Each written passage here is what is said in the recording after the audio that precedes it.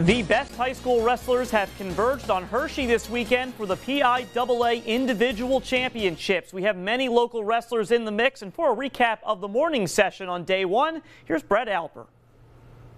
It's that time of the year, high school wrestling state championships here at the Giants Center. As always, Class 2A kicking us off with multiple defending champions in action.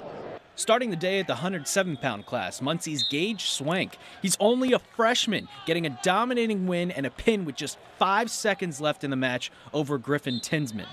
Moving up to 121, Montoursville's Brendan Wetzel hasn't won a championship since he was a freshman, getting closer to another title as a senior, pinning Jack Cazales of Quaker Valley. Wyoming area represented well today at 133. Senior Jaden Pepe once again moving up in weight classes, going for his 3rd straight title, getting the win easy, 14-7 over his opponent, and his teammate, sophomore Anthony Evanitsky, moving to the next round in at 139, easily 12-2 over Littlestown's Cameron Mingy. It felt great. I got my day over with. Now I got to just go focus on my weight.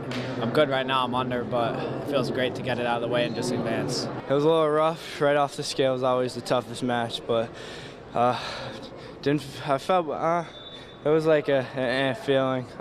Definitely thought I could perform a lot better this time. Among the heavyweights, Muncie getting represented today at 215, undefeated sophomore Austin Johnson. No pin, but an easy decision as he defeats Trinity's Tucker Painter 14-2. It feels really good getting a full match in, and it was a pretty good match.